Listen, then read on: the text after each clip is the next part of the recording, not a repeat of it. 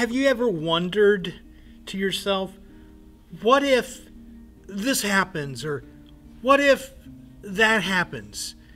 We can spend all our time, our entire lives perhaps, being just filled with what if questions.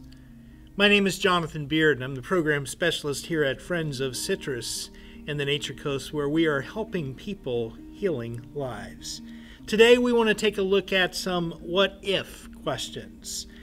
You see, there's a never-ending trail of various scenarios that we could deal with.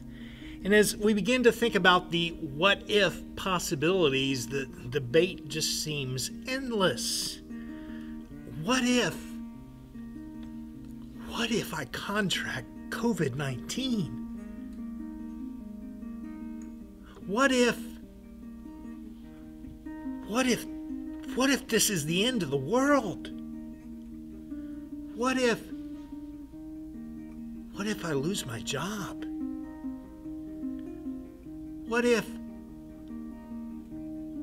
somebody that's close to me dies?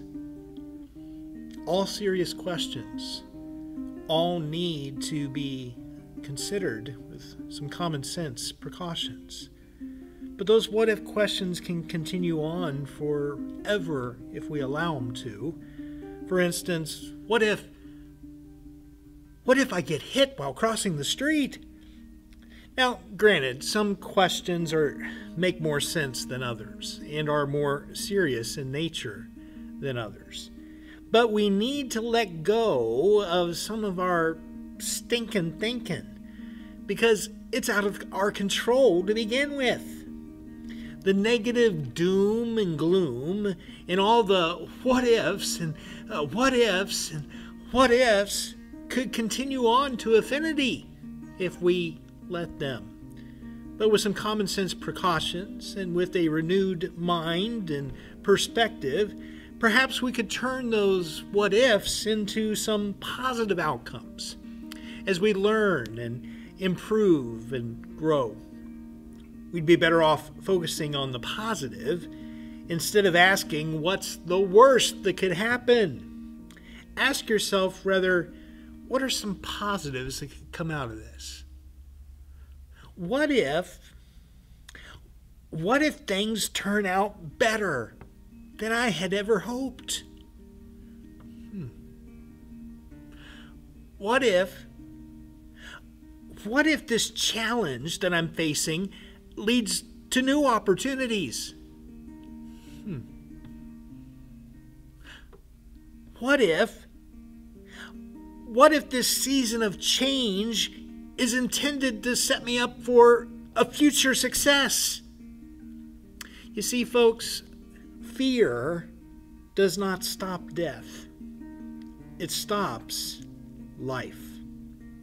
And worrying does not take away tomorrow's troubles. It takes away today's peace. Fear does not stop death.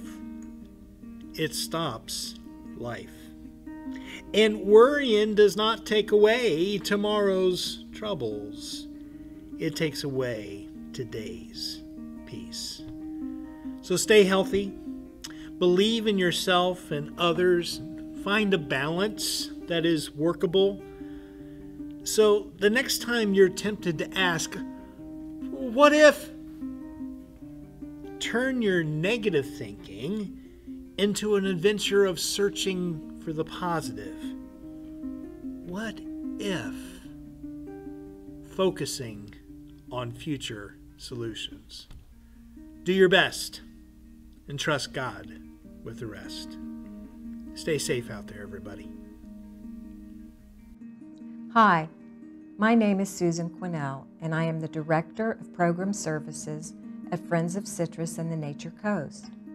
We provide help, hope, and healing to anyone who has suffered a loss. Our organization serves people of all ages and stages of grief through grief support groups, telephone support, children's grief camps, online support, and offerings of various other wellness support programs. Our team is here for you and we are working very hard to provide these grief resources. Our work depends on your financial support. Please log onto our website, Facebook page, mail in, or call to leave your gift today. Thank you.